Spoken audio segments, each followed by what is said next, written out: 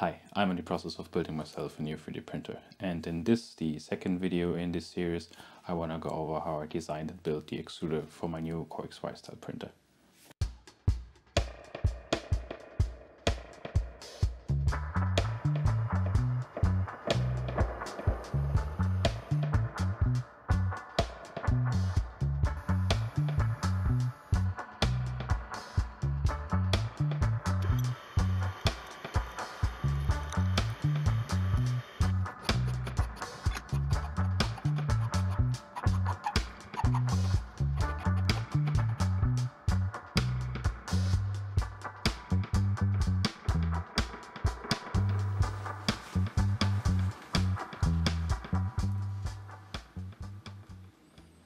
As shown in the last video, I now have a working CoreXY stage, and from this point, logical next step for me is to focus on the extruder and hot end combination. This will also allow me to check if the extruder and hot end will fit in the current CoreXY stage frame, or if I need to make any adjustments. For example, for the y-axis it's already quite close and I still want to keep the maximum travel distance, so I may need to make small adjustments to the frame. This is a mock-up for the extruder and hot end combo for my old printer. It used one of these, I would say, entry-level or cheap extruders which have a single drive gear as well as an idler, which is spring-loaded and presses the filament onto the drive gear, which has no reduction in this case. The extruder then feeds directly into the hot end, which is another, I would say, entry-level system here with a 24-volt heater core. I also added not a parts cooling fan, but a cooling fan and a simple shroud for the heat break and cooling section. Both of these systems work, and with a bit of settings tuning you get good quality prints out of them, but I think for the new setup I want to try something else while upcycling some of the parts. For the extruder and hot end, I originally thought that I would just purchase a ready-made setup, and I looked at quite a few options. But in the end I decided to model my own, so I can have more control over the shape and size and make sure that it integrates well within the CoreXY stage. And again, I will be machining the parts. Not because I think it's the best solution, I believe that most of the components for this 3D printer build should just be 3D printed, but my old printer is in such a sorry state that I just don't want to fix it. This is a mock-up of my plan for the new setup. I purchased a hot end and heater combination. It's a E3D Revo with a 24-volt heater core, so that I can reuse the power supply from my old printer. For the drive gears, I want to use these two, which will allow me to drive the filament from both sides. I think they're used in a couple of CoreXY printers, at least that is what the eBay listing said. They already came with the bearings installed and the right mounting screws, and they seem to be readily available.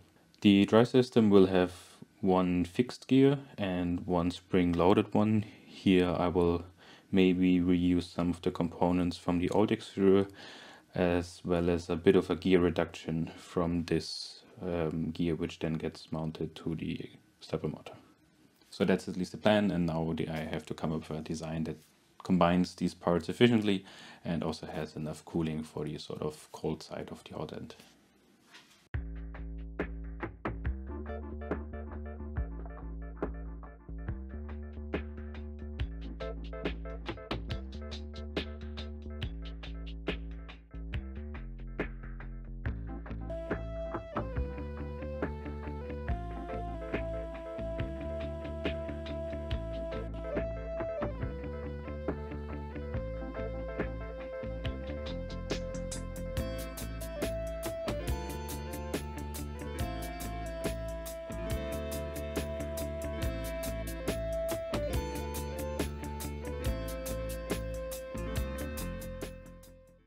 As you just saw, the schematics can get quite messy during the design process, especially if I'm not sure which dimensions should really depend on each other.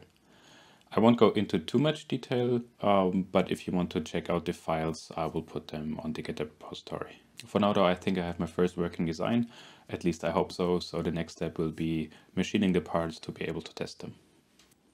So the extruder, or the parts for the extruder that I will machine are these three. It's the backplate, the heatsink, and a mounting for the hot end, as well as a hook that presses the second filament gear onto the first. These are my sort of first trials. I did one test piece where I checked the bolt hole alignment for the gears as well as the stepper motor, and was able to make some adjustment based on that. The heatsink is probably the most difficult part that I will be machining so far, and the Fusion 360 simulation says that it could take a couple of hours. This is especially since all the little heatsink fins, I will be machining this with this really small or 3mm end mill, and doing that in multiple passes will just take a while. The sort of roughing part I will do with a 6mm end mill. This is not the issue, but all the finer details, that takes quite some time.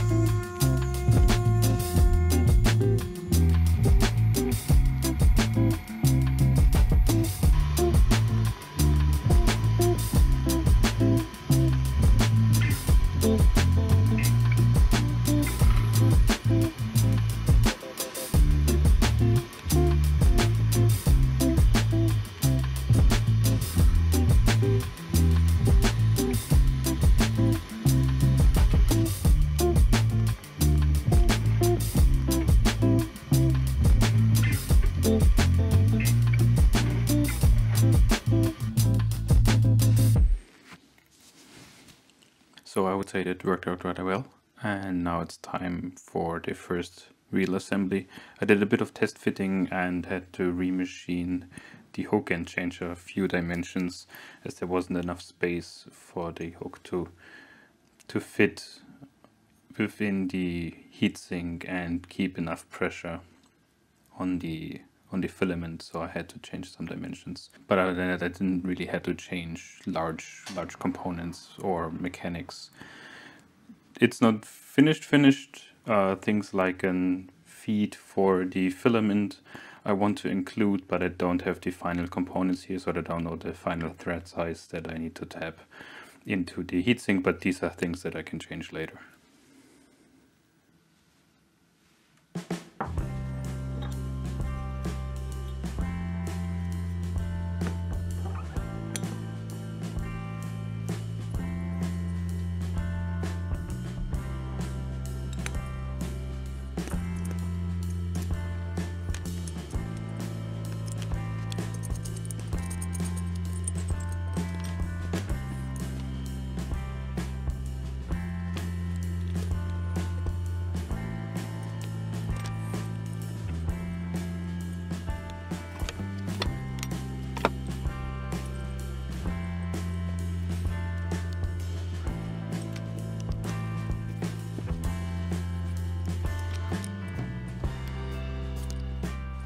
I did include a bit of play in the form of oversized holes in the fit between the first drive gear and the gear on the stepper motor, so I can sort of fine-tune the teeth engagement, as I'm not 100% sure what the exact number is.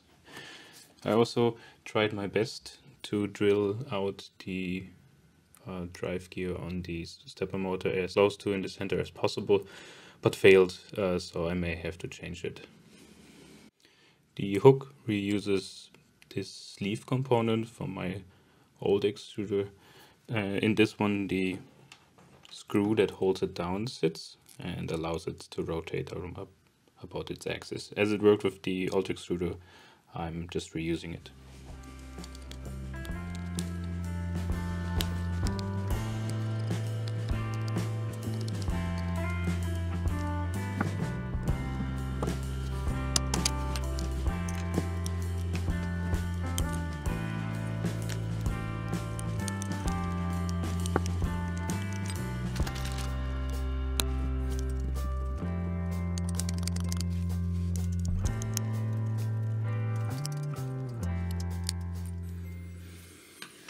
I'm not 100% sure if the spring will stay on.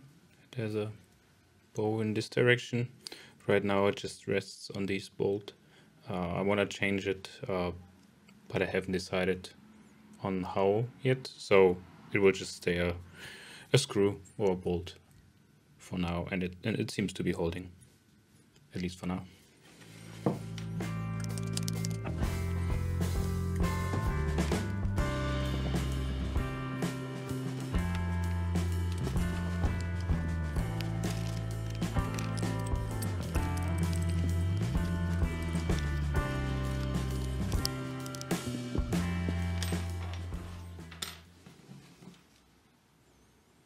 This is then the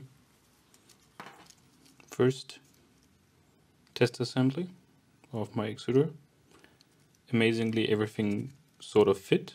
I didn't have to file or modify any components except the remachining of this part. But I think now it's at a stage where it's complete enough to be tested to see if there are any major flaws when actually extruding material. As said, there are still some things missing, like a filament guide, a proper spring tension mount, and also the provision for a distance sensor. But I think it's far enough so I can do some testing and make sure that I have good filament extrusion and also enough heat dissipation. Afterwards, the real fine-tuning of the design can begin, and I've already made a couple of changes to the heatsink file in case I need to machine another one. This is now my testing setup. I have my new control board being powered again by a lab bench power supply, and have only the necessary connections to run the extruder, as I'm still getting to know the board and the controls. For the first test, I want to sort of heat soak the extruder and cooling section, so I will turn it up to somewhere around 200 degrees and then measure the temperature of the heatsink for maybe like 15-20 minutes. I've connected a thermometer. One probe is right at the bottom of the heatsink here, and the second one is on the back side right next to the stepper motor. For testing, I will turn on the fan to 100% and set the extruder target temperature to 200 degrees. It has been almost a minute, and now the extruder is at 200 degrees. I haven't tuned any of the PID values yet, so this may be faster in the future. And now I think I will just let it run for a bit. The outside of the heater core is now at over 100 degrees, and I haven't seen any changes. It has been over 5 minutes now, and I haven't seen any changes in the heatsink temperature. I mean, it is really cold, only 13 degrees, so if I run it somewhere with 10 degrees there may be any changes, but as it's not going in any direction, I don't think it's really heating up. I've now added a filament and I will begin extruding some material.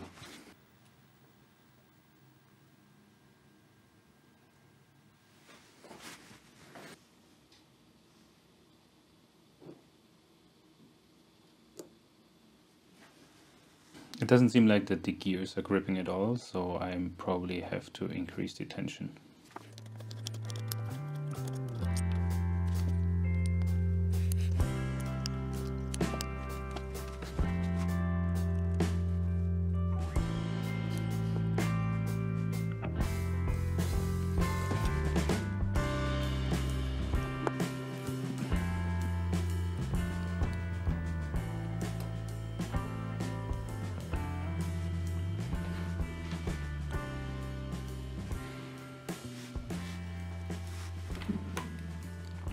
So in the end it wasn't the spring, but rather the filament catching on the end of the nozzle and was just stuck there. I did add a sleeve to bridge the gap between the end of the nozzle and the extruder gears, but it looks like there's still a bit of a gap where the filament can get caught on.